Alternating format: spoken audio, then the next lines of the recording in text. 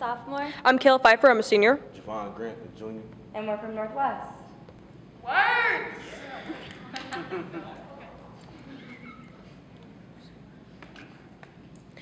It's stupid. With all the things to do and experience out in the world, yeah, I'm stuck in a school full of kids in the same boat as me. Confused, hormonal, stressed about literally everything. But most of all, We are tired of discrimination. Tired of conforming to religious reformation. Tired of trying to reach unrealistic expectations. tired of all the miseducation. When I sat in a pew twice a year, the lesson I took from that was that I am a failure.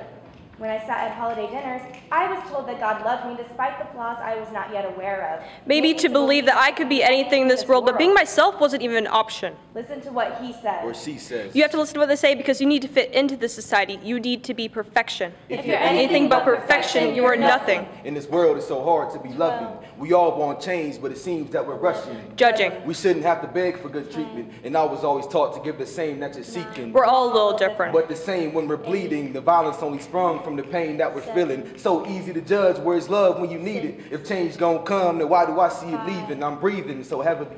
Death is getting scattered, and why we gotta die for black lives to matter, it's a shame. I refuse to be a player in this game. You judge and hold a grudge, you don't even know my name. What if I die tomorrow? It's not unheard of.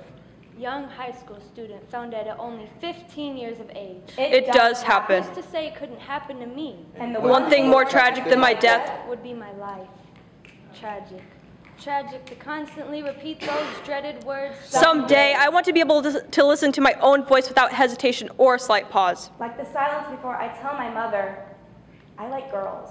Or the moment of judgment before I talk about the world. I can't spend my whole life confined to some routine that holds nothing but dullness. I want to love who I want without the fear that I will end up condemned. Shunned. Hated by people who I love most. I want someone to be there to hold me up instead of push me down and tell me what I need to do instead of what I should do. Don't judge me for what I am, but what I could do. Because it doesn't matter what you think is right, at the end of the night, I just want to live my life.